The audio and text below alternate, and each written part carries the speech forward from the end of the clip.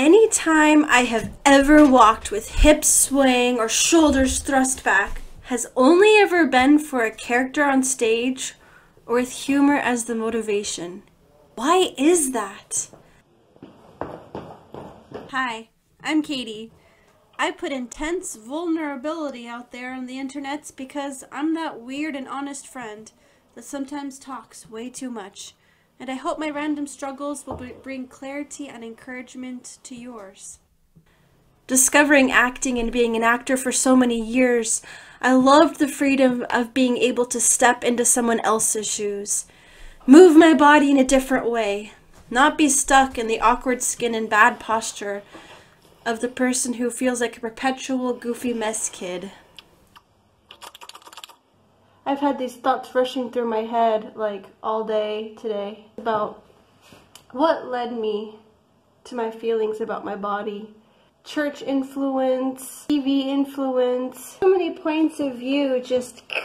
Right about the time I was 13 years old, Britney Spears came into the scene. Man, everybody was in love with her. She oozed confidence. She was the ideal.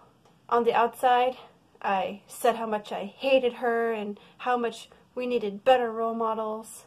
But on the inside, I was like, I'm never going to be looked at like that. And then, on the other side was the speeches that we got at church and in the ministry I was with, the speeches about how girls need to not dress provocatively because they don't want to cause men to stumble. I remember being ingrained that men are visual and women are emotional, and that's just how things are.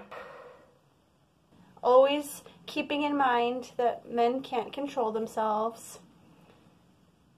So you're either a bad person or you are a desired person.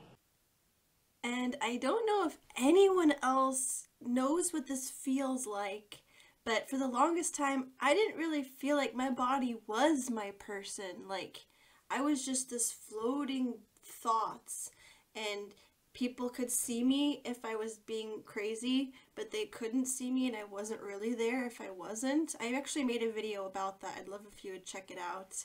I'll put it down in the description and up here in the window box thingy if I remember. So what do we relate our lives back to? Our families and what we watch on TV, right? What did you relate to? Which TV shows and which perceptions from your families fed into your viewpoints on gender? I expect amazing conversations in the comments section. No pressure. How I saw women portrayed growing up.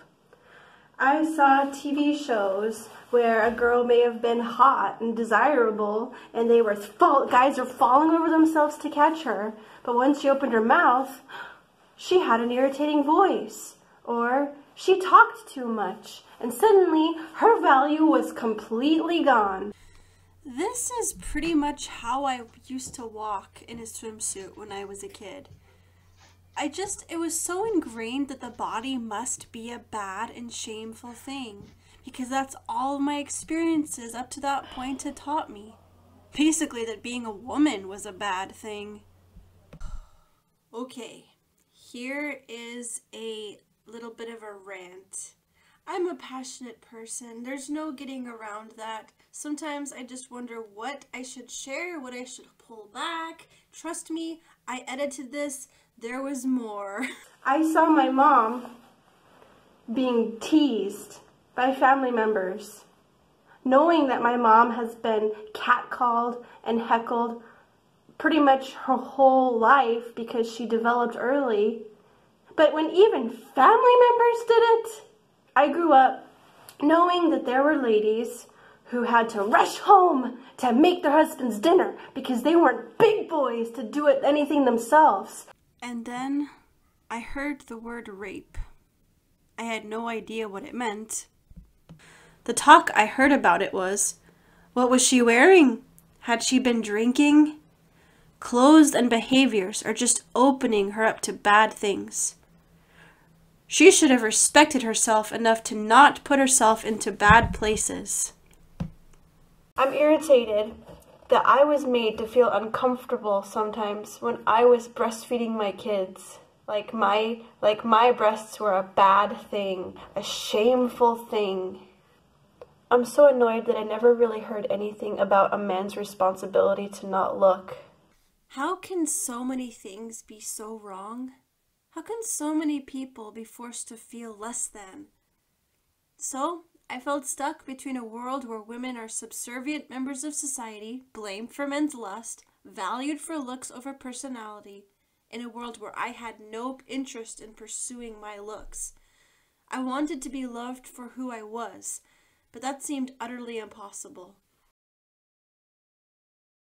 Did you ever feel like your body's just wrong? No matter, it's too big, it's too small, it's too uninteresting, it's too whatever. I kind of just want to enjoy my life and be healthy for healthy's sake, not for how I look sake. And I'm kind of really okay being a more androgynous person.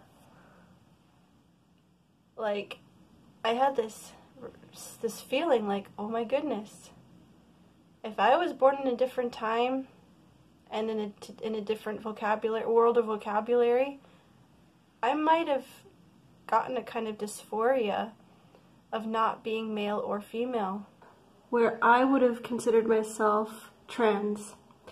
I would have considered myself non-binary, because if that term had existed, I might have just jumped all in, both feet, if that term had existed at a point in my life when I was so disgusted by how I saw women treated, but didn't want to be a man, didn't feel like a man, but didn't really feel like a woman either. Our bodies, I really want to know. I want to know what about our gender is a social construct and what is legit.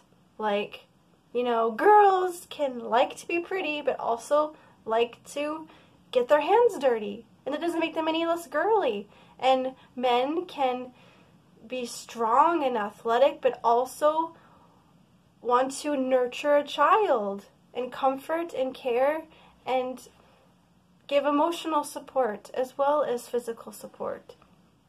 Like, why are there so many poisonous attitudes out there about gender? It means a lot to me that you've taken the time to watch this video. I've been putting off making it for a really long time because I've just been so confused. I've just been so overwhelmed by all the thoughts in my head about it. But it's not over yet. There's some stuff with Morton where I put him on the spot and asked him some deep personal questions without any warning, and there's also a poem, so I hope you'll stay for those things. But I think sometimes when we get these big ideas, there's nothing else to do but just press record. Just go for it. Just see what comes out. Hope I didn't scare anyone away with my intensity. Sometimes my emotions just take me on a roller coaster. And I'm just like, whoa, that was intense. What just happened? Recording. I didn't tell you why I wanted you to pull a chair and go through all the effort of putting all the window shades and things down. Mm-hmm. Thank you for sticking around. I want to hear what your thoughts are about all the stuff I've been talking about how I feel about my body and feeling not that feminine, and how you see me. Wow, thanks for putting me on the spot like this. No, but I mean, I love you, and I love your body, but you know, I know that it's complicated. I mean, I have complicated feelings about my body too. You know, I don't look the way I'd like to look all the time. That's, you know, and it's, you know, it is hard. But so, yeah, I really support you in figuring out these feelings, because I think that's important. It's important to find a way to feel comfortable in your own skin. And so I'm really glad that you are working that through and trying to help other people to do the same. You're so wonderful. This is love. He's a good guy. But yeah, but basically also the important thing is that I really, really like your body. The other thing it occurs to me to say is that gender dysphoria is real.